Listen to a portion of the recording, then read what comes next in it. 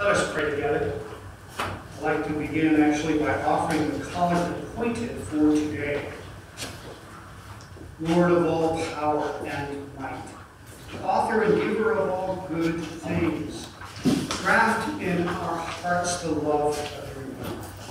Increase in us true religion. Nourish us with all goodness and bring forth in us the fruit of good works. Through Jesus Christ our Lord, who lives and reigns with you in the Holy Spirit, one God forever and ever. Amen. Please be seated.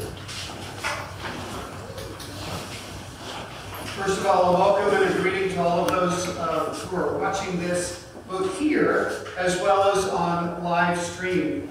I cannot tell you how glad and even eager I have been to be able to come and to preside at this service with the welcoming of your new rector. I'm thrilled that Porter and his family are here. I'm thrilled for you, parishioners at St. David's by the Sea. I have wondrous hope, and I look forward, quite honestly, to seeing what God is going to do in and through the life of this congregation. Because the coming of a new rector is an invitation. It's an invitation actually primarily from God to discover in a new way what God has called St. David's to be, and what it is that they are called to become. Because any rector worth his salt brings a new vision. He brings a new understanding of what it means to be a follower of Jesus and an Episcopalian. He brings with him an interest and a hope to discover not only what God has done here in the past, and you have quite a past to talk about, and as well as an opportunity to be able to think together that in the light of what God has done and what the Scriptures teach, what is God asking of this church now? In other words, this really is an opportunity for a kind of fresh beginning, built upon the very best of the past, and moving forward, in essence, in a new era, in a new step that God would have for the life of this congregation. In other words, let me put a very strong point. God has not called a new rector to maintain as much as God has called a new rector to create the opportunity for a fresh beginning. An opportunity to be able to discover in a whole new way what it means to be a follower of Jesus, what it means to be Christian, what it means to be parishioners here at St. David's Church in the Diocese of Central Florida. That's the new vista that is in fact opened up. And I'm thrilled that Porter is here to help lead that. So what I want to do in a very, very kind of brief way is talk a little bit about what that kind of new beginning might look like. 3 points, of course, because it's a pretty standard outline for a preacher. Number 1, common vision. Number 2, common love. 3, common mission. So vision, love, mission. All of which I think are actually contained in the Scriptures are appointed for this morning. These actually are not the Scriptures that are often used for the celebration of new ministry and the institution of new rector. Instead, these are the lessons that are appointed for this Sunday that, God willing, has been read throughout the Episcopal Church, but I couldn't think of any that were more appropriate to what's going on here, which is why I chose them, as opposed to the lessons that are often read at celebration of new ministry. Besides, that way you know you're getting a fresh sermon and not something that I preached. So, briefly, common vision. You see, both in the case of Moses and the story of Moses encountering God in the burning bush, and in the gospel reading, where Peter is in fact upbraided severely for having a very wrong idea of what Jesus was to do. In both cases, what's going on is that God, in both cases, is creating a kind of reset. You think God operates this way. But what I'm telling you is, this is God speaking, I'm operating this way. and they're different. I don't know what Moses knew about the God of Abraham, Isaac, and Jacob. You see, he had been raised, if you recall, in Pharaoh's household. What he would have known is the adoration of the sun god and the panoply of heaven, exhibited in the extraordinary polytheism that was in Egypt at the time. It would only have been after he had gotten into the wilderness that he began to hear news stories that he may not have heard before about what the Hebrew understanding of God actually was, not polytheistic, but one. In other words, the contrast could not have been greater, which is why you hear in the lesson God speaking very specifically. Who am I? I'm the God of Abraham, Isaac, and Jacob. In other words, I am the God of your ancestors, and I'm calling you to do something for your people. Moses never expected that to be the case for him.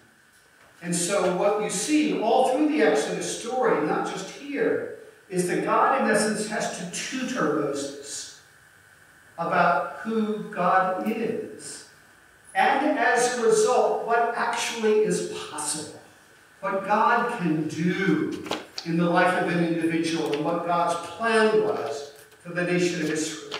Again, whether Moses had ever heard these stories before, we don't know.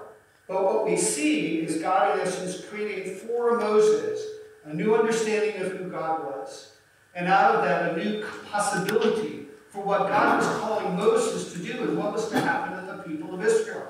The same for Peter. You see, remember, if you look at the vision of what the Old Testament teaches, who is the man blessed by God? The one who lives to see his children's children. One who enjoys prosperity and the fruit of the land. One who is spoken well of by his neighbors and his friends. Anything other than that brings questions about, well, are you actually experiencing God's favor if those things aren't true for you? Who sinned, O Lord, this man or his ancestors, that he should be born blind?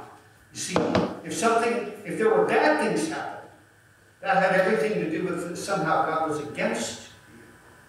And yet here is Jesus talking to his disciples that what's going to happen to him, Messiah, Son of God, is that he is in fact going to be arrested, crucified on a cross, and rise again from the dead. Even though Jesus had spoken of this more than once, it takes a while for it to sink in. And finally, when Peter grasps what it is that Jesus is describing, he thinks that can't be true. It can't be true if you are God's chosen, that you're going to be cursed on a tree. How is that even possible? There was no room in Peter to be able to understand that. No wonder Jesus pivots. I mean, you have the sense that Jesus is here, Peter is back here, and he's pleading with Jesus. And finally, Jesus turns, faces Peter. But notice what he says. We would consider it shockingly uncommon. Get behind me, Satan, he says. You are stumbling block to me, for you're setting your mind not on divine things, but on human things. In other words, Jesus is saying, in the strongest possible terms, that an understanding of God that does not line up with what we see in the life, death, and resurrection and the teachings of Jesus is not from God. In fact, it could even be from the evil one. You see, we believe as Christians, and this is what Jesus teaches, is that the centrality of who Jesus is in his death and resurrection. There is no other event that is more important than that, because that is what, in fact, opens the door for eternal life.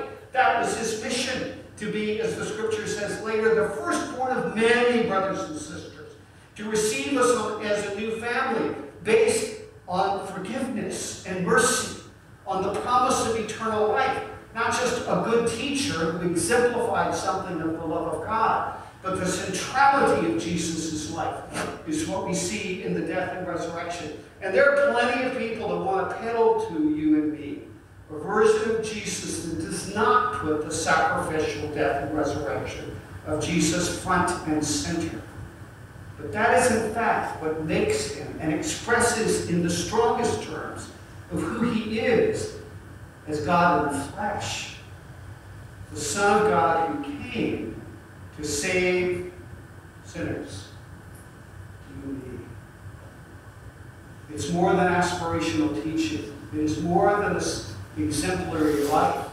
It is a message of love that challenges us because it brings us up short. All of our pretensions to be something other than someone who is in deep need of redemption and forgiveness are called to the front. And we are called to bend the knee and say, oh Lord, you are the one that I need above all others. Because you are the one who sees more than anything all of the great darkness in life that exists in my heart. You see, a common vision is a common understanding of the life and ministry of Jesus and who he is. And what that invites us into, you see, is a common love, because we understand that we are debtors, we are heirs, we are people who could not make it without the mercy and grace of Jesus. And what that arises and creates in us is a passion, a love for him that can never be accomplished if all we think about is that the role of the Christian life is to somehow try to be good. I have to tell you, if the whole sum of the Christian life is to try to be good, then I'm a miserable fan. I mean, come on, husbands and wives, ask your spouses. It's deeper than that. It has to do with a change of heart. It has to do with the forgiveness of mercy of God, for which I am so profoundly in need. So that it is in fact a message of pardon, victory, and eternal life that literally changes me, opens the doors of my heart to a new love that I never expected before, and out of that creates a common love. Cleanse the thoughts of our hearts by the inspiration of your Holy Spirit, what? That we may perfectly love him and worthily magnify your holy name. In other words, what Cranmer's saying in that collect that we say pretty much every Sunday when there's communion is that what binds us together, what unites us, what we have in common, is that wonderful sense that we are debtors to Christ and that we love him. That we love him. And it is out of that love that we're invited to a new kind of mission. A mission where, as men and women who are literally being changed by God, to live out a life together that expresses and invites others into that very same love. That's my hope for St. David's by the Sea. That in this new era, based on the best of what is in your past, Twitter might work with you and you with him, because you will have things to teach him as well as things that he will want to teach you about what it means, in fact, to love God, to love God, to love one another, and out of that begin to find a new way to express that kind of loving care to this community. It's my hope for you. That there be that kind of passion and that great joy of knowing that I've been welcomed and included into a family that loves me, calls me to be my best in the kingdom of God, and forgives me because I need forgiveness every day. So I look forward to this. I'm excited about the future. And I do pray that as you wrestle together, love well, find ways to serve, lots of joy and laughter, great food, common mission, all of the things for which St. David's is known. There might be a kind of refreshing sense of God's hand here in a way that will call many to know him